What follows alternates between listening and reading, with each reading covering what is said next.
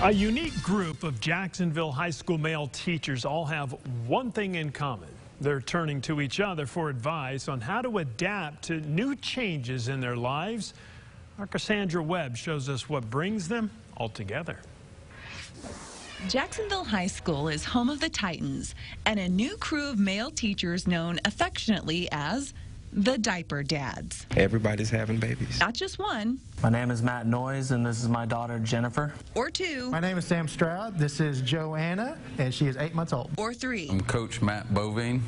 This is my daughter, Reagan K. Bovine. But 7 male teachers are dads for the first time, all at the same time.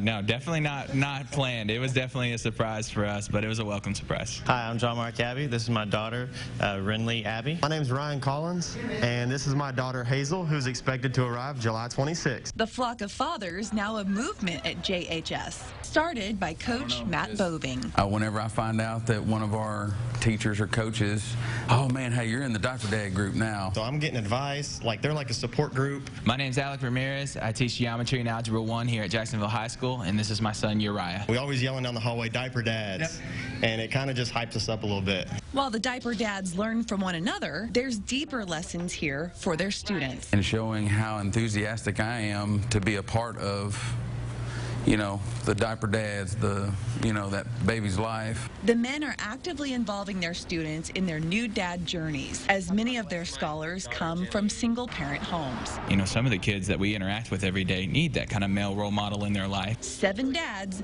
nailing the parenting thing and modeling to their students how to be good men.